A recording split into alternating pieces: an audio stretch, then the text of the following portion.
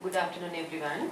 On behalf of the Medicinal Drugs Committee of the SLMA, it is my pleasure to welcome all of you to this therapeutic update series, and this is the second lecture that we have for the year.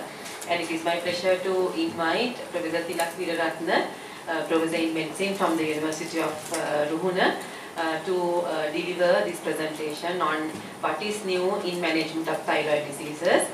Professor Weerarathna does not need any introduction to this audience, I believe. He is a professor in the Department of Medicine and has been a long-standing examiner for MD trainees as well as training as well as in examination. And he has done a lot of work in endocrine disorders. So I happened to listen to him speaking about thyroid disorders in pregnancy, and then I thought we should get him to talk on general thyroid disorders management as a therapeutic update. So over to you, Thilak, to give his presentation.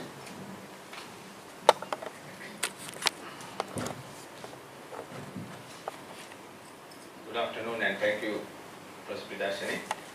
And so the title of the topic is a bit longer than this, you might think, but it's the same. What is new in the management of thyroid disease? So I am more or less a physician, so even though there are maybe some newer things in the management in the surgical aspect, I would confine during my talk the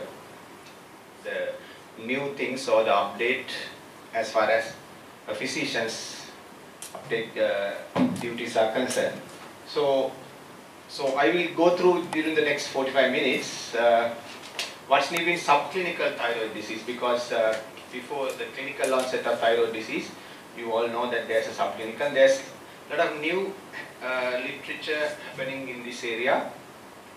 Subclinical hypothyroidism and subclinical hyperthyroidism, and other three important disease categories where the physicians are involved are the Graves' disease, Graves' ophthalmopathy, even though it's you might call it a more ophthalmologist, but physicians are also involved because most of these patients have thyroid dysfunction, either hyper or hypo, and some of them may be euthyroid, so they are purely managed by the ophthalmologist, but we also take part in the management of their dysfunction when it involves hyper and hypo. And last, I will also go through thyroid dysfunction during pregnancy. So we'll start with some reminiscence, and some, not exactly, about 15 years back, I happened to deliver a lecture on this at the same venue. So 15 years, I still remember now, the same, like, subclinical thyroid disease controversies revisited, that is in 2004. So it's quite ironical, but even after 15 years, we talk about this in this forum. Right. Now, subclinical thyroid disease, when you are talking about updates, and this editorial appeared on European Thyroid Journal, not recently, but in 2015, I suppose. Guidelines in subclinical hyperthyroidism and hypothyroidism, are we making any progress? And in fact, this editorial goes on to say, despite these two topics or two conditions are being generating more and more research, in terms of guidelines wise, there's little being done. There's no specific guidelines for some of aspects of these two conditions to progress. We'll go through why and what they are. So we'll first talk about subclinical hypothyroidism. The shortened forms is SCH.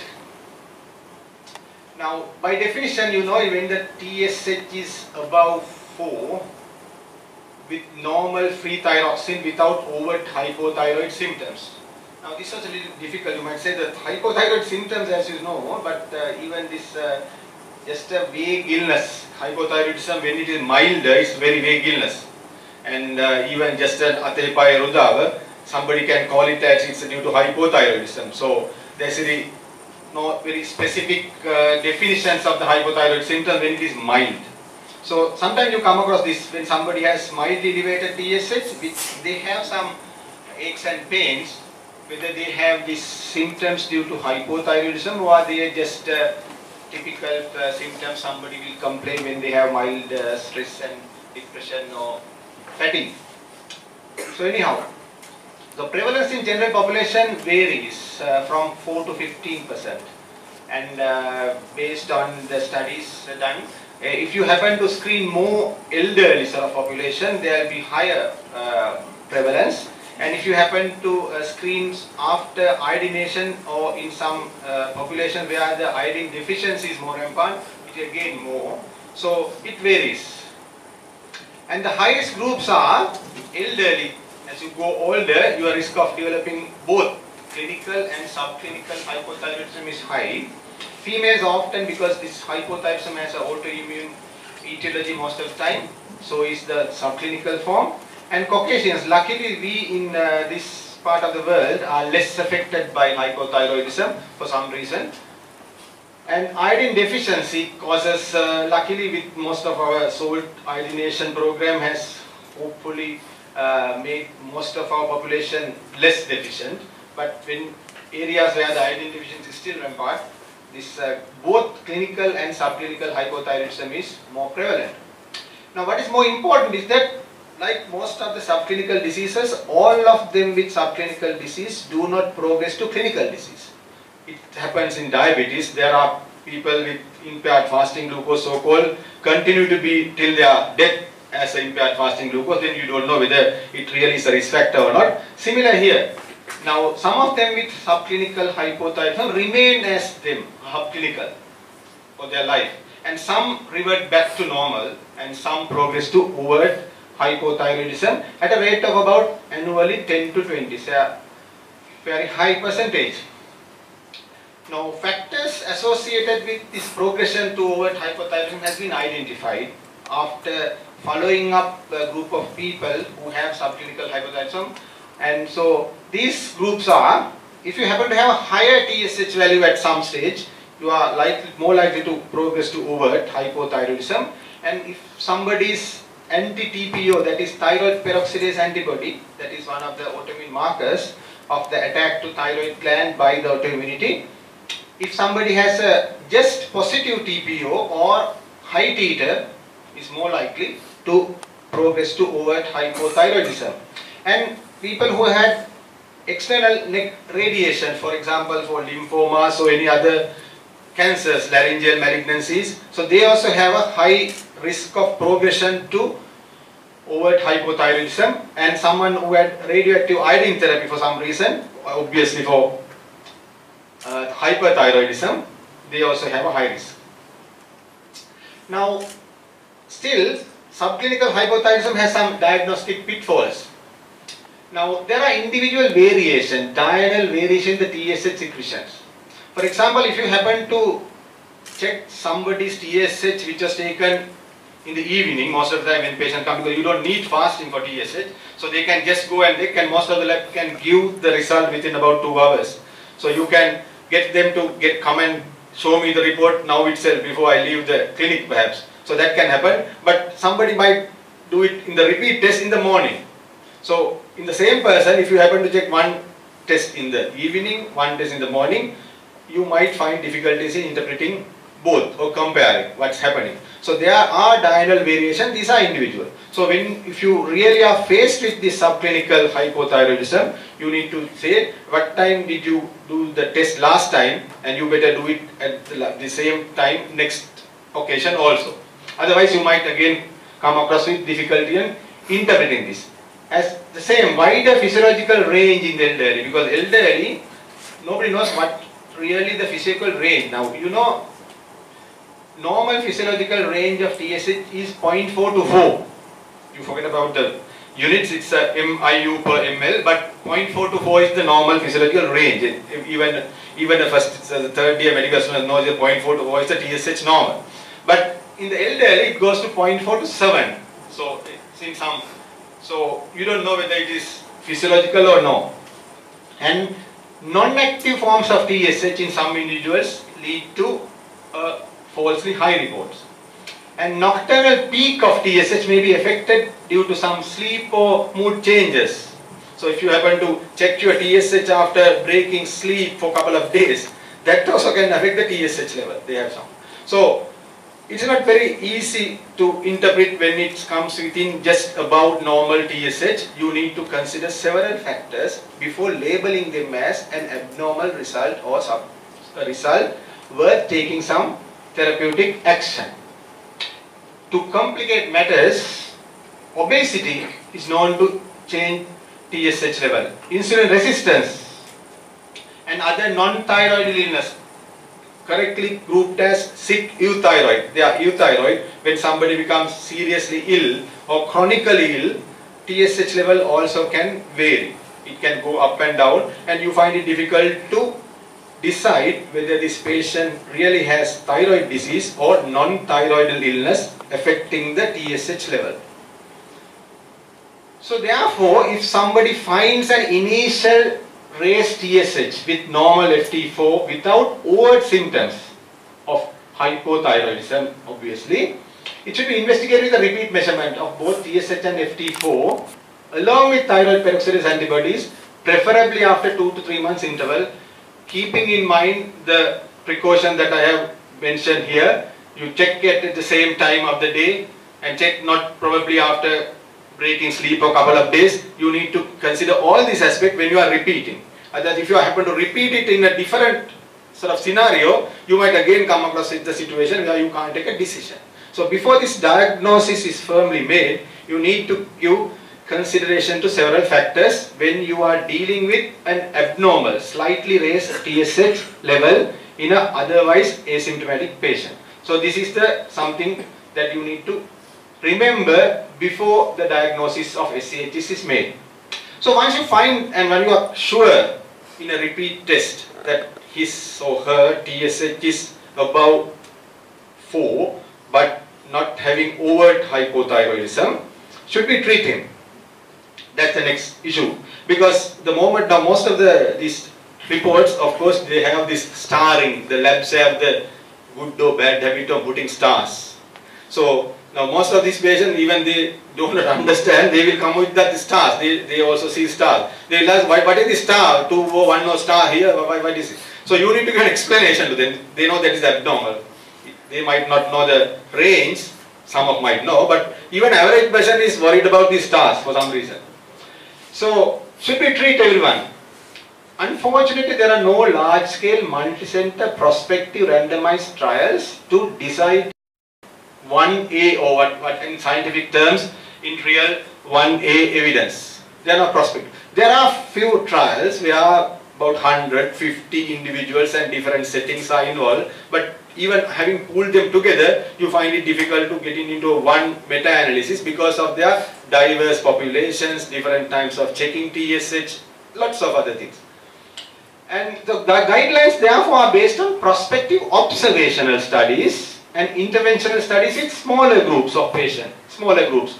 Even we have now, personally, any physician who have been working for about 5 to 10 years would have seen at least per month this sort of subclinical hypothyroid patient, couple of patients. So if you happen to collect them together, if they continue to come to you, then you can prospectively follow and see. So these are 2 studies. These are observational studies, the Wickham study and the Colorado Thyroid Disease Prevalence Study. So most of the guidelines currently used are based on these 2 trials, these 2 observational studies. They are not interventional studies too.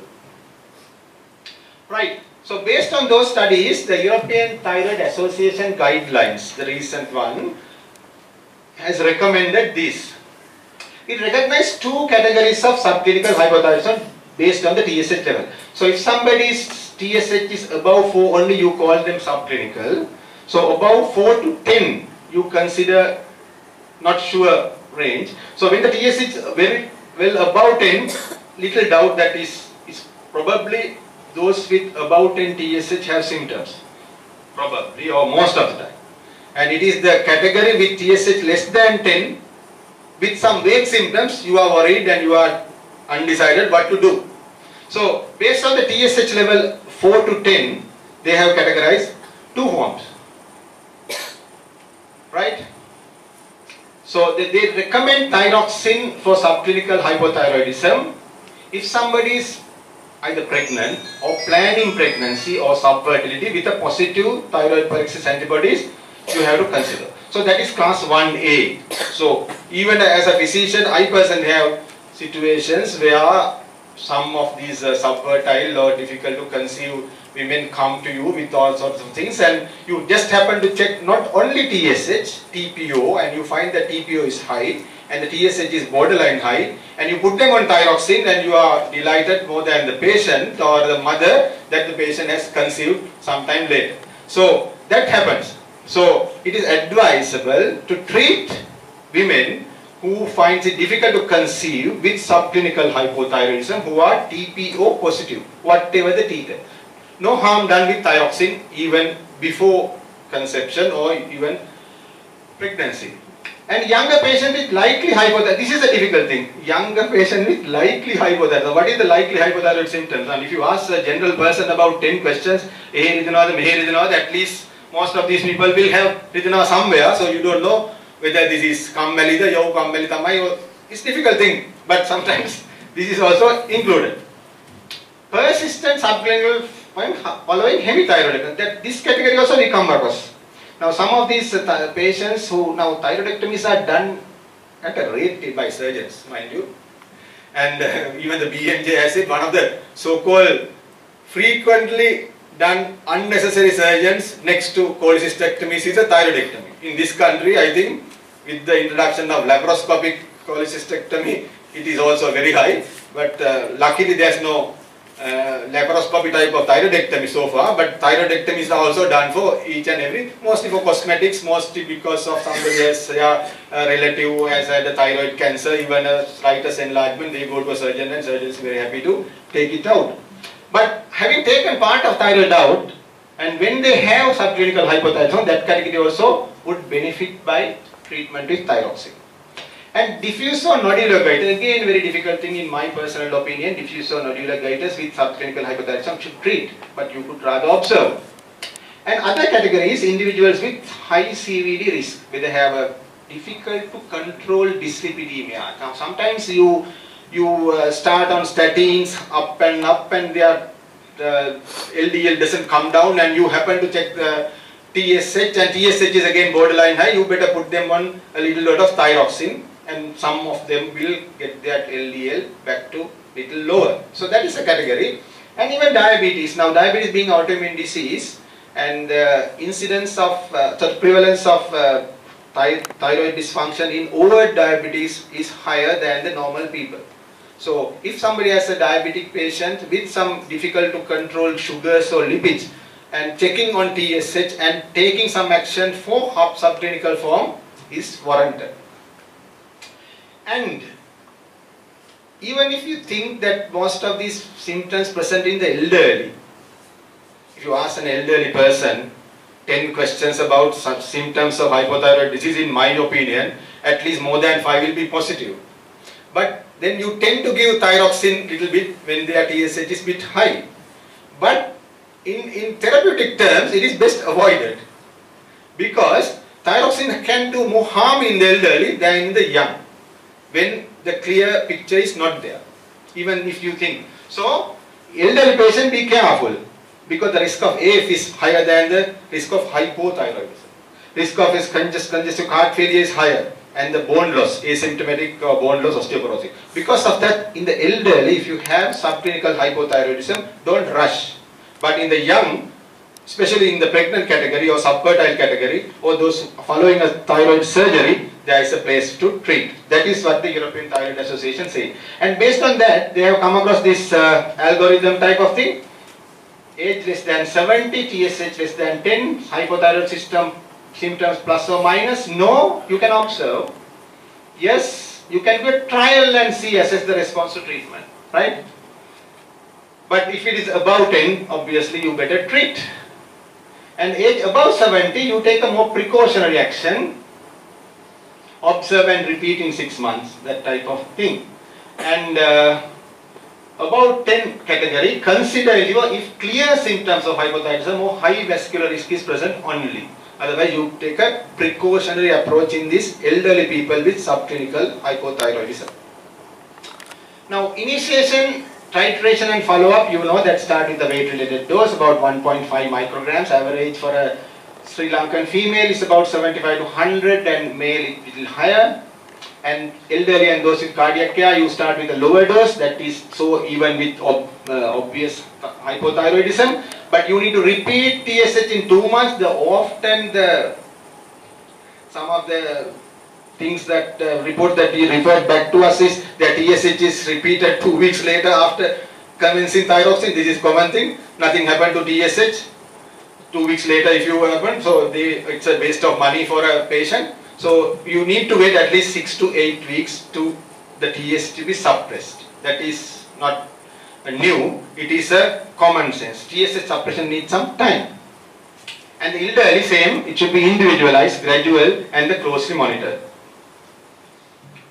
Now, there is a category, if somebody has an initial abnormal TSH is found to be normal on repeat testing. That can happen now. We told that before you make a diagnosis of subclinical hypothyroidism, you need to repeat it at a later time after about 2 to 3 months. And if found to be normal and nothing is required, if they are asymptomatic, negative thyroid autoantibodies or no goiter. So if they have one of them, you better repeat, but otherwise nothing is required, right? But if somebody has persistent subclinical hypothyroidism in whom the treatment is not commenced, they need to undergo 6 monthly TSH because they might progress later to overt hypothyroidism. So that is also guidelines say. So we have finished subclinical hypothyroidism, but I need to get hyperthyroid because I was told that we need to finish with by 40 minutes. So this is a hyperthyroid phase of my lecture. So subclinical hyperthyroidism, the definition is persistent is abnormal TSH with normal FT4, that's the definition. And this again has DD. Now some of these low TSHs who are referred to you are probably due to non-thyroid illness. They are recovering after a serious illness or a chronic illness. Or they may be on some of the drugs like beta blockers. Or they may be having psychiatric or pituitary disease which are hidden. Now, don't you know, pituitary disease can be occult for a long time and psychiatric disease also similar. Now, subclinical hyperthyroidism, like the hypo, is divided into 2 categories. The first grade 1 category, you might remember that TSH, the upper limit of normal is 4. So, there is a category of TSH 0.1 to 0.39, 0.4 to 4, sorry. So 0.4. So 0.1 to 0.39 is grade 1, less than 0.1 is the grade 2. Of course, the grade 2 is severe than the grade 1. And the prevalence is not as high as subclinical hypothyroidism and common in iodine deficiency areas. The 3 commonest causes are the Graves' disease, toxic adenoma and the multinodular goiter. And there are many other forms of thyroiditis, Riedel thyroiditis and so on. Then progression to overt hypothyroidism vary according to the etiology and the initial TSH. If somebody has a lower initial TSH, he has a higher chance of progressing to overt hypothyroidism. Why we are worried about hyperthyroidism when it is subclinical is that the 3 important diseases, atrial fibrillation, which is related to so many other cerebrovascular and heart failure and embolic phenomena, congestive heart failure, which is higher among the elderly, and osteoporosis, also a silent disease. So all these 3 are commoner in people with subclinical hyperthyroidism. In the management, the objective therefore is to reduce CVD mortality and fragility fractures. If somebody asks why you should treat subclinical hyperthyroidism, because your aim is to reduce the cardiovascular mortality and fragility fractures, which are really increasing morbidity in the elderly, as you know. There are 3 steps in the investigations. First, you have to establish the diagnosis, TSH initial screening, and then you have to, and then after the first step, once you establish the diagnosis, you have to establish the etiology, whether it's a Graves' disease, whether it's a toxic adenoma, or whether it is toxic multinodular goiter. Sometimes it may be clinically evident, but sometimes may not be evident, because as you know, some forms of Graves' disease, you don't find a goiter anywhere, goiter at all. 25% of the Graves' disease, no goiter.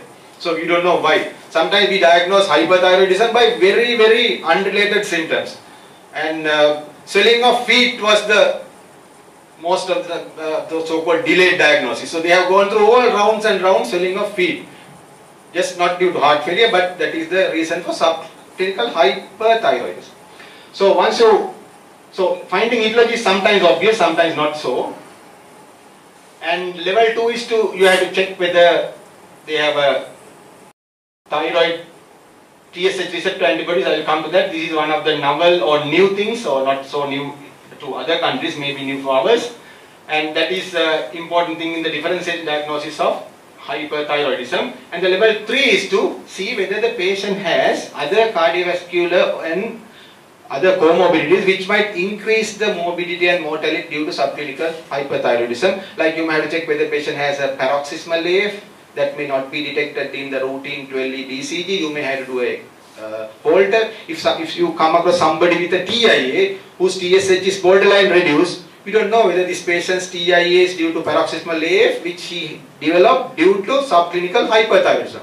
So he is a patient who might benefit by doing a Holter and finding that there is a paroxysmal AF and treating him rather than giving only him aspirin and anticoagulation. So there is a place for treating and doing a BMD in patients who are suspected of having osteoporosis. So step 1 diagnosis is to initial subnormal TSH should be retested within 2-3 months to estimate the diagnosis, like in subclinical hypo. And grade the severity according to TSH, grade 1 and grade 2, which I have already dealt with. After doing that, you have to do if the obvious diagnosis is not there, Graves' disease with all the obvious eye signs, you don't have to do any of these things. It's a Graves' disease with ophthalmopathy. It's a large multinodular goiter, you don't have to do anything rather than wasting money. It's due to multinodular goiter. But sometimes you find difficult where this thyroxine is coming from. There you may have to do ultrasound scan, CT neck and all sorts of things. Of course, we rarely do thyroid uptake in these sort of situations, except in thyroiditis where the diagnosis is, we need to make the diagnosis thyroiditis and the other autoimmune forms. If the Graves' disease is suspected, this is the one that is a it is something that is very much useful in the differential diagnosis and the management of thyroid disease. Costly though, but it is useful. We'll come to that in next. So I told you that step 2, you need to look into the Holter monitoring, BMDs, and to see whether there is a retrosternal goiter. Now, if you find somebody with subclinical hyperthyroidism, if he is in the grade 1 category, his risk of progression, annual progression is 0.5 to 7, which is increased by 10 times if their TSH is very low. So, grade 2 subclinical forms are more likely to progress to subclinical hyperthyroidism into overt hyperthyroidism. And other thing is, if you diagnose Graves' disease whose cause is less predictable. Now nobody knows. Now some of the patients who are diagnosed to have Graves' disease ask you, how long am I to take medicine? So you, having read in the book 12 to 18 months, you say, but to your amazement, patient has taken 2 months treatment, stop altogether, 3 months later coming and showing you the euthyroid report. So 18 months in the book, yes, Graves' disease have gone to hypothyroid level after 3 months. That can happen. So Graves' disease is least predictable. So don't give that sort of type of thing, because it's your, they will think twice about coming to you again. So you have to think, is the best thing that now I have learned from this sort of situations, because you don't want to see the embarrassment that you have taken. You have said it's about 1.5 years, my disease is now over-treated. So that happens often in Graves' disease than in MNG. If it is MNG, you can say, most of these MNGs, until they die, they need some form of therapy unless they undergo radioactive iodine or surgery. That is almost a fact.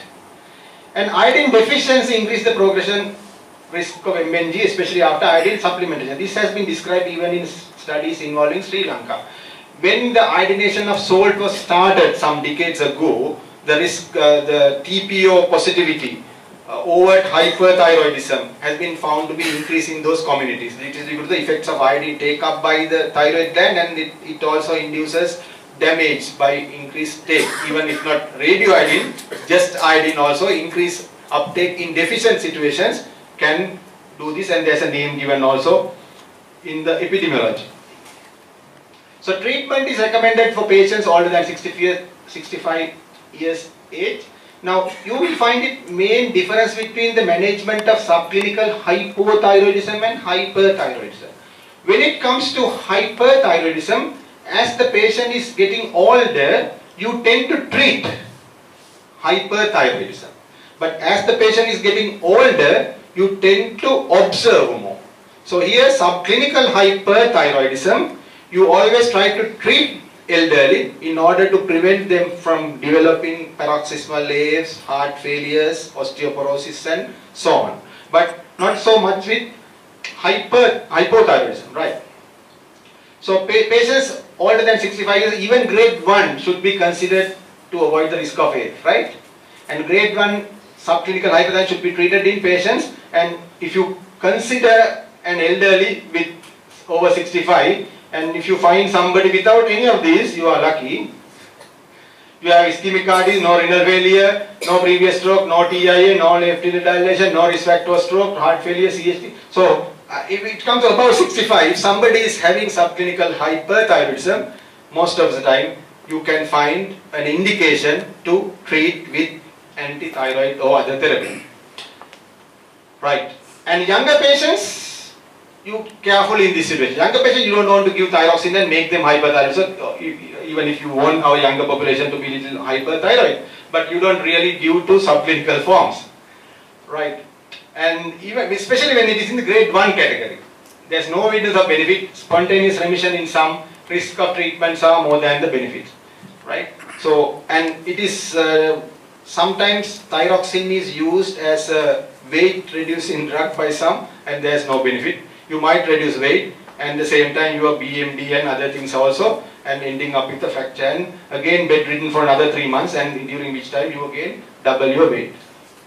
So choice of therapy for subclinical hyperthyroidism, antithyroid therapy is the first choice, and radioactive should be considered if it is not tolerated, cases of relapses, just like what you do with the overt hyperthyroidism. There's nothing much difference in the treatment of subclinical form and the clinical forms of thyroidism. So we quickly look into the Graves' disease. Yes, we have 15 minutes, right? And Graves' disease and Graves' ophthalmopathy should be considered together, in my opinion. Graves' disease is an organ-specific autoimmune disease. It is quite common in our population, and that is where this antibody comes into picture. Autoantibodies, that is thyroid TSH receptor antibodies, stimulate the TSH hormone receptor leading to hypothyroidism and goiter, maybe a smooth goiter. 30% of the GD patients have family history and or Hashimoto's thyroiditis, that is they are TPO positive at one stage of their career. And twin studies have shown that their susceptibility is genetic, and important thing is that 25% of the GDs have no obvious goiter. We don't know where it is coming from. It is coming from the normal size thyroid gland, but thyroid enlargement is not there. And this is the diagnostic workup, which summarizes the first you based on the biochemical or the chemical TSH normal, which is euthyroidism. It is low suppressed with normal FT4, FT3, the subclinical form which we dealt in the past.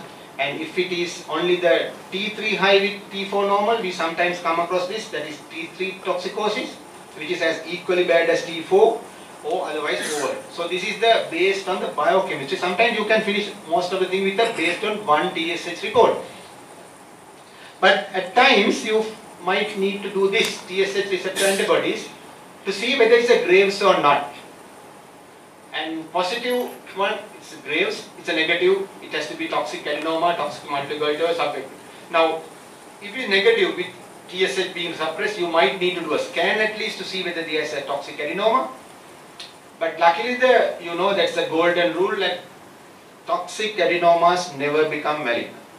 solitary toxic adenoma, STN, never become malignant. That is a MCQ even in the undergraduate and postgraduate. Solitary toxic adenomas never become malignant, lucky. So if you happen to have adenoma, if your TSH is low, you are lucky and you don't really have to undergo major surgeries and all that. So that's right. So if you have a TSH low with TSH-RB negative, and you might need a scan to see whether it's a toxic single or multinodular.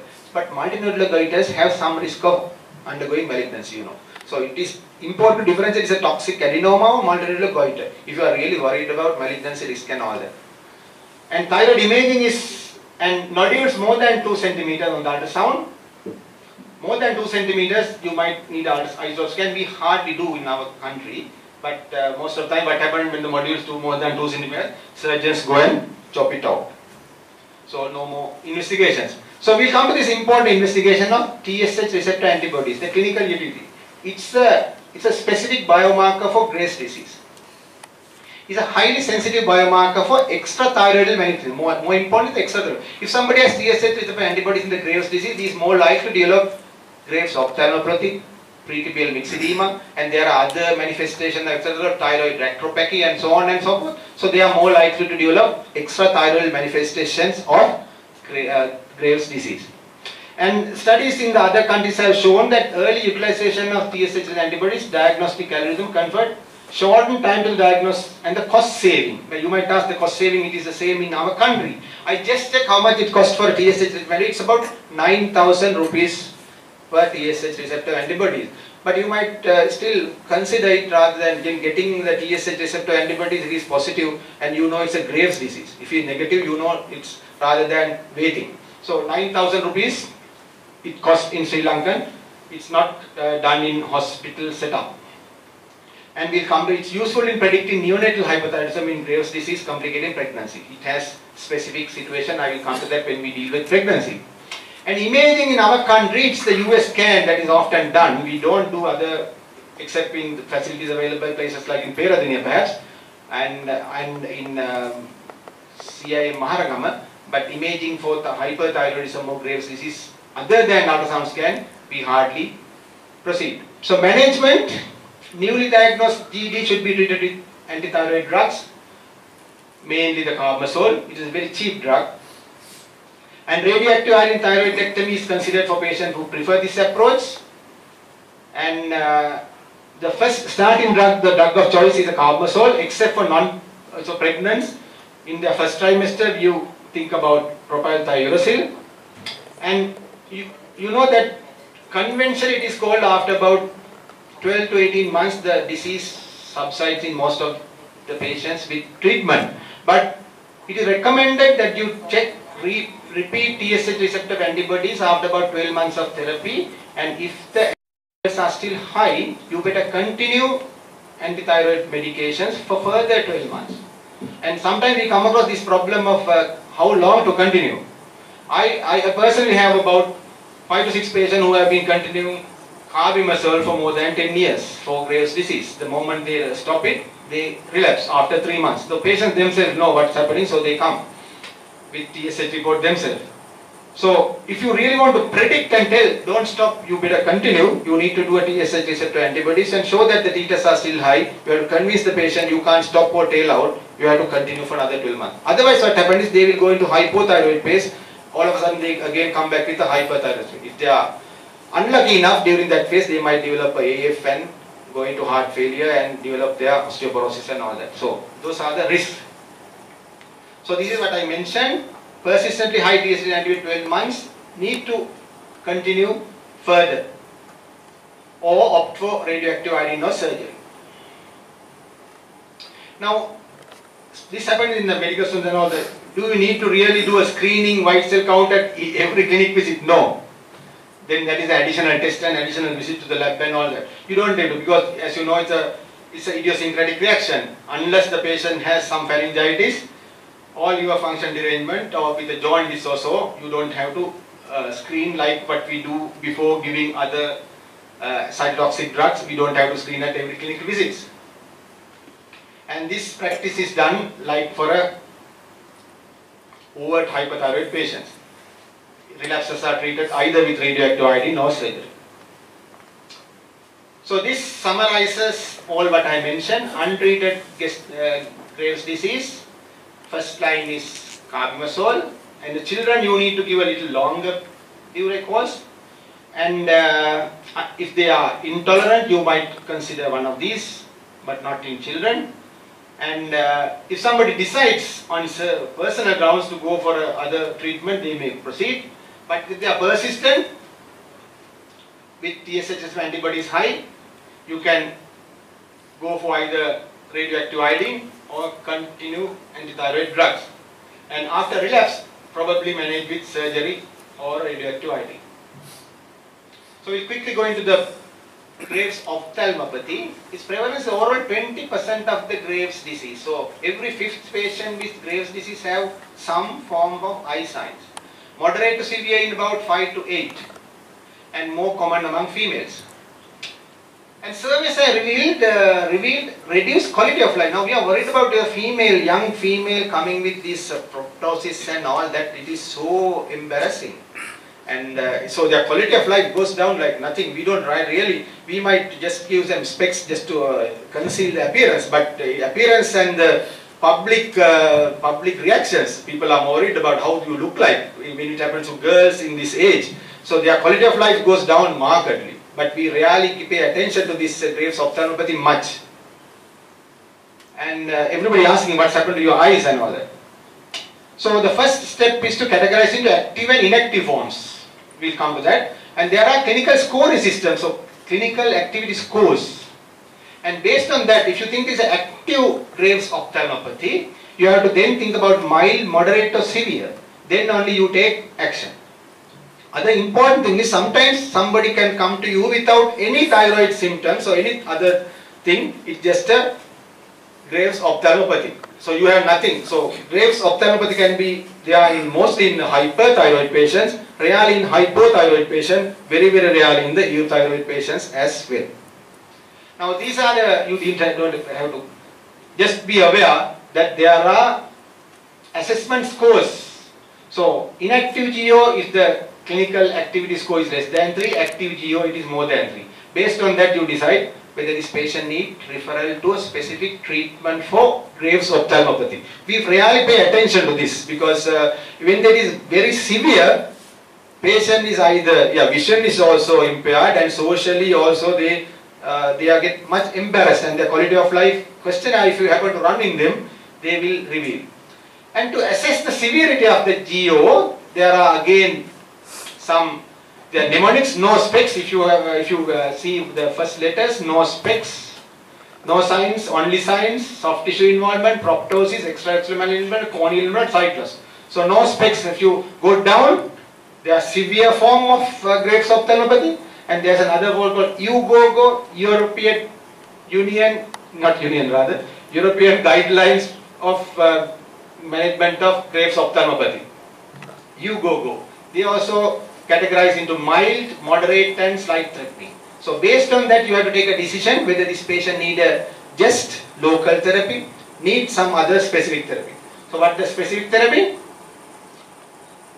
Smoking has some unknown very strong association with Graves' ophthalmopathy. Luckily our females don't smoke, so therefore females, although they are the ones who develop Graves' ophthalmopathy, our females don't smoke in public much. And so it's high prevalence among smokers, severe form in the smokers, worse outcomes in smokers, delays response to therapy. So smoking has been the very poor alongside friend with Graves' ophthalmopathy. So oral prednisolone prophylaxis is given for radioiodine treated patients. Radioiodine is known to worsen ophthalmopathy. Luckily our use of radioiodine is less because of the lack of accessment. It's very expensive in the private sector, more than 200,000 the first dose, second dose also often needed. That also comes to 1,000, the $500,000, and very few people can bust for their thyroid. So therefore, we don't see much of the radioiodine induced or worsened Graves' ophthalmopathy, but in countries where it is frequently done as the first line therapy, it is a problem. So they are suffering due to their being rich. So patient with inactive GO can safely receive radioiodine without steroid cover, as long as hypothyroidism is avoided. Right. So this again is a flow chart. all patients with GO should have euthyroid restored, smoking cessation, local measurement like artificial tears for their gritty eyes, refer to eye specialist to go through whether they have a corneal damage and so on, and depending on the mild, moderate and severe, you go on. And I am not going to go through all the aspects, just to be aware that IV glucocorticoid is the first choice in the moderate to severe form in the active, right? And inactive form can go into rehabilitative surgery, because even though the corneal damage and irritation is not there, just the appearance is really embarrassing for the affected patient. The slight threatening ones again need surgery and the prompt early decompression.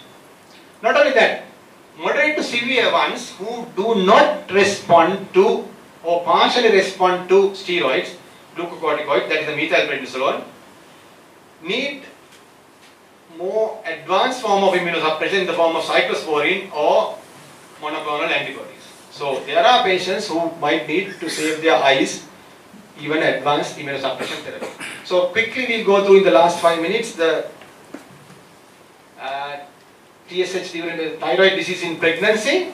We'll have to first consider during pregnancy there are TSH ranges are different, normal. The normal, as I mentioned earlier, it is 0.4 to 4. But here with this pregnancy, the trimester based TSH normal, so 0.4 to 4 no longer applies in pregnancy, and each trimester there are trimester specific TSH ranges. And subclinical hypothyroidism I have dealt in some parts, but it is the most prevalent thyroid dysfunction in pregnancy, and defined not as the 0.4 to 10, 0.25 to 10, right? In the non-pregnant it is 0.4 to 10, not 0.4, 4 to 10 is a 2.5. If somebody has a TSH of 3 during pregnancy, it is considered as subclinical hypothyroidism. So if he is TPO positive, he might even need thyroxine, which in non-pregnant stage does not need.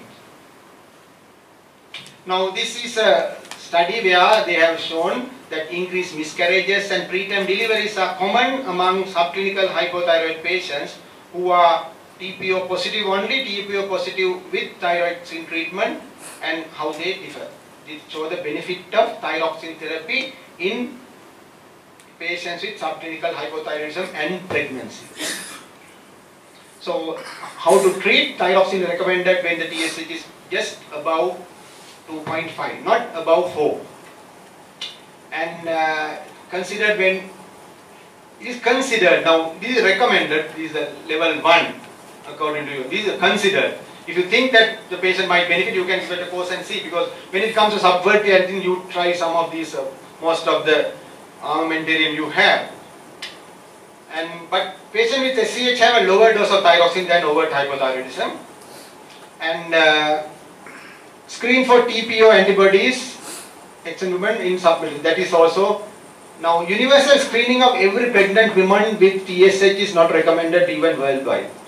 But you happen to screen with TSH in a specific group, subfertile, difficult to conceive, family history of thyroid disease, miscarriages and so on. Right. If somebody has overt hypothyroidism during pregnancy, again not by TSH above 4, above 2.5, with FT4 normal or low, right? Not in subclinical, it is not normal, it is normal. Or TSH above 10. So you start with thyroxine, repeat TSH like in any other overt hypothyroidism. Important things to remember is to avoid, take iron and calcium tablet as a separate time of the day. You know that thyroxine is given in the empty stomach, and these tablets can be taken after dinner or before dinner, or rather like that. And pre-existing hypothyroidism with pregnancy, if somebody has pre-existing hypothyroidism, you have to check TSH as soon as possible. If TSH within trimester specific range, continue the same dose. If the TSH is above the trimester specific range, you have to increase the dose like this. So there are formulas to increase the dose. Postpartum care of hypothyroid mother, you have to check TSH 6 weeks after partus. Thyroxine ref during pregnancy, more switch to pre-pregnancy thyroxine level. And now in Sri Lanka, TSH testing in neonates is a universal. So quickly go through hyperthyroidism during pregnancy, and it is shown that it increases both maternal and fetal outcomes adversely. And one important differential diagnosis of hyperthyroidism or the Graves' disease during pregnancy, and there is a condition called gestational thyrotoxicosis. We know that most of the trophoblastic disease have a subunit which sometimes behave like TSH. Trophoblastic disease and even your gonadal trophoblast. So they have a subunit which acts like TSH and cause stimulation.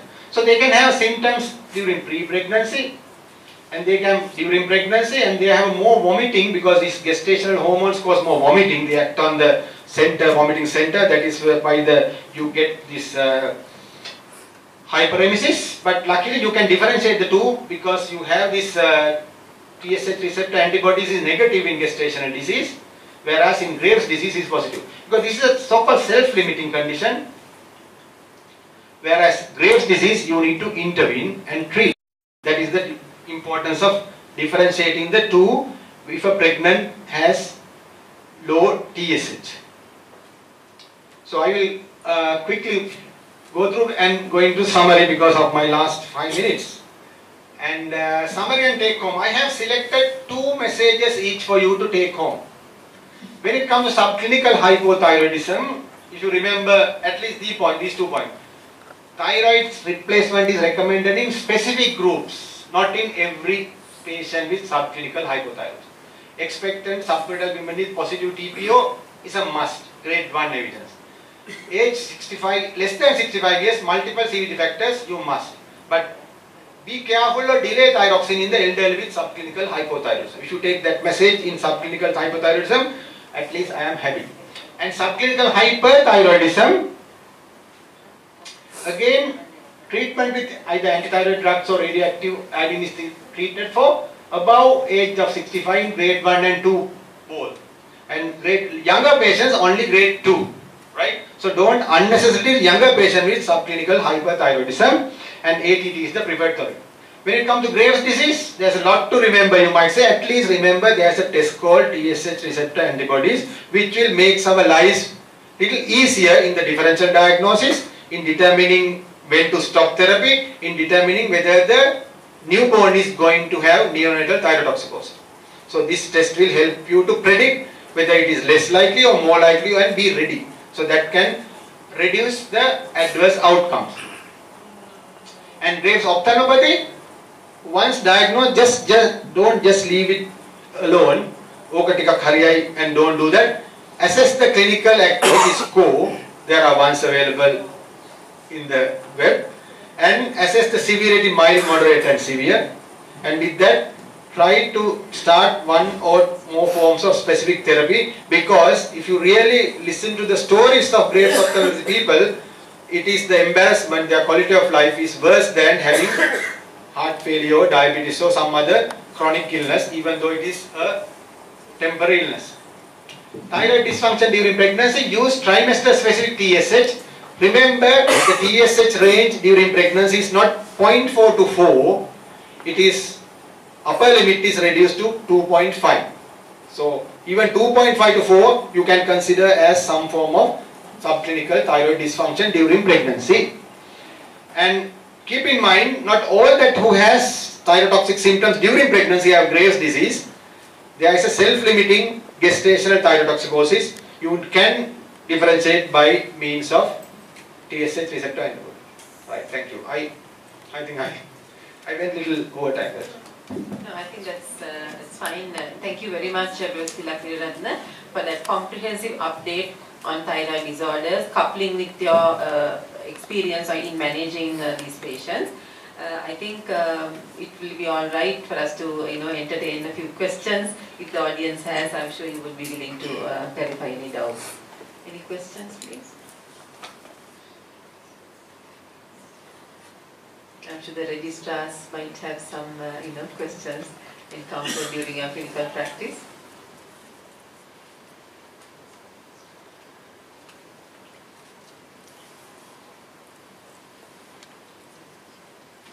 Well, for the benefit of the audience, I think I was asking you a question, before we started. That is, we see sometimes these patients with, particularly hypothyroidism, who are and even hyper, who are having receptor antibodies, subsequently developing autoimmune disorders.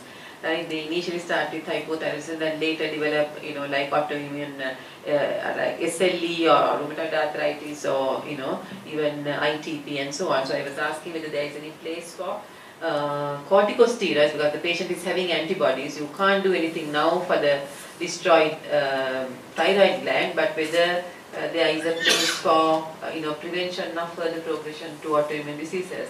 So maybe for the benefit of the audience. Yes, this practice we also see. This is like having seen low platelet count before the onset of SLE. In some we just diagnose ITP, and sometime later we find it's a full-blown SLE after a couple of years.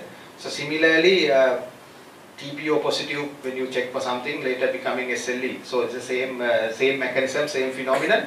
But treating with like in ITP, you might be justified by treating with steroid, because you don't want the platelet count to be so low and bleed and get into some adverse clinical outcome. But with TPO being positive alone does not warrant high dose steroids, even though I have seen some colleagues are giving it. And because how I know, because they develop diabetes and they come to me when you find that they are on high dose steroids for thyroiditis with TPO positive. So high dose steroids in this of TPO positive patients, it might bring down the T10, but we are not treating lab reports, we are treating patients as a whole. So in that sense, I would not treat high dose, high T10 TPO alone with steroid. For the same reason which I mentioned, we treat symptoms, not the reports. Thank you. I think that's the rational way of treatment. Yeah, yes, sure. In CA thyroid patients. Sorry? CA thyroid patients who have undergone surgery, what should be the TSH level? Right. So that's the important. Yes, thank you for raising that. TSH level should be undetectable. Now, most of the currently used TSA assessments can check TSH up to 001. So it should be at that level. The thyroid cancer, because it's TSH dependent, most of the papillary CAs, and so it should be undetectable. You won't get an undetected report. It is less than 001 is what you get. So it should be less than 001 TSH. If for the benefit of the people, if others didn't hear the question. Yes. Question is what should be the TSH target for patients who have undergone total thyroidectomy for thyroid cancer. So that is TSH 001. And there are other markers also. Surgeons do thyroglobulin, antithyroid globulin antibodies. They also check, that is also better marker, thyroglobulin antibodies. Total levels the surgeons check. And there are other specific markers for different histological types also. Yes, lifelong, and if they develop osteoporosis, it's better to treat osteoporosis with something rather than reducing the dose. And